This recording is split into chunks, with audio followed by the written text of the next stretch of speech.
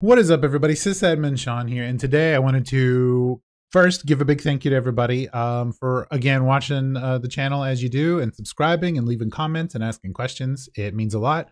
I know that I took a couple of weeks off, but that was pretty nice to actually do for once, and I was pretty thrilled to kind of just take a break and sort of recharge my batteries as far as YouTube's concerned. But all that aside, I do have some news kind of about my real work environment and some decisions we made there, though I can't give a lot of details on it. I can give some. We have officially decided to migrate to Proxmox off of VMware after the Broadcom acquisition.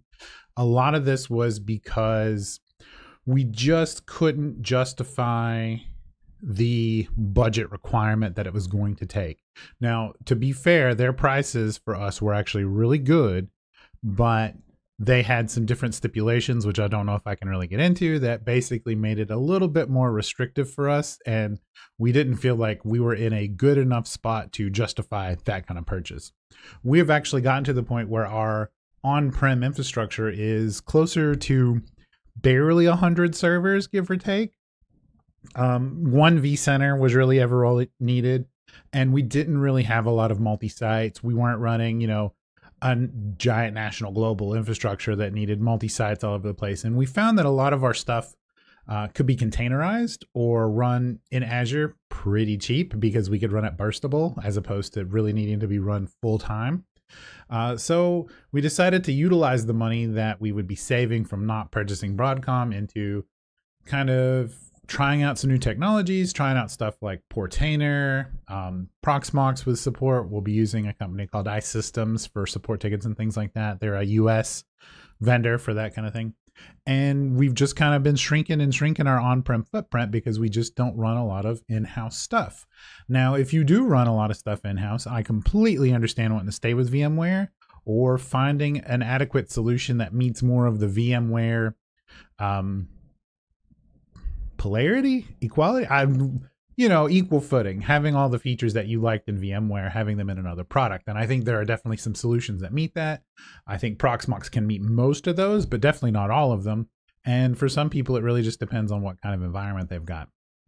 But that's that done. So we're in that deployment, planning, management stage, things like that. Now, we do also run a Horizon VDI environment. And Omnissa has taken that over, and we've met with Omnissa a few times, and they're really great to work with. They are super helpful. They have walked us through a whole lot of what's going to be changing in Horizon in the future. I'm not sure what I can actually talk about, but there are changes coming to Horizon that sound pretty good to me. So if that is definitely a solution you think you want to stick with, I highly recommend you reach out to your Omnissa reps and talk to them about what kind of options are coming down the road, what the roadmap looks like, and how that's going to affect prices and whatnot going forward. So that's really cool.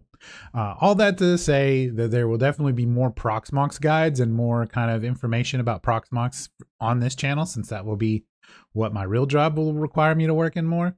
But it also means that we will probably be adding more stuff on things like containers, which I didn't think I would ever really be working in.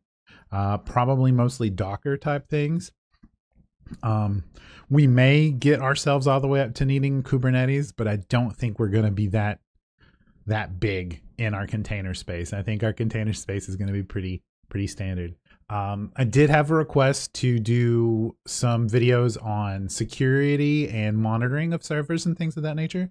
So I'll do some basic stuff. I'm not a security person by trade. I do know some security folks, and I can ask them kind of what topics they think I might cover, but we'll start with the basics and we'll go from there. We'll start basically from your internet all the way down into your servers, down into your connections for your clients and things like that. We'll do some of the basics for each one of those things. And I will bring up different topics that you can look into for advanced security features and logging and analytics and information like that. And lastly, I just want to talk about, we have stickers now. I decided to make a sticker. I've got a couple more designs coming up. If you want to support the channel in some way other than just throwing money at me, which I totally get, but you like stickers, go ahead and grab one. I love stickers. I put them all over my stupid ThinkPads, and I like ThinkPads, so I have a lot of ThinkPads with a lot of stickers. So if you want those, check them out. They're on the channel. But that's it for this one, and we'll see you in the next one. Thanks.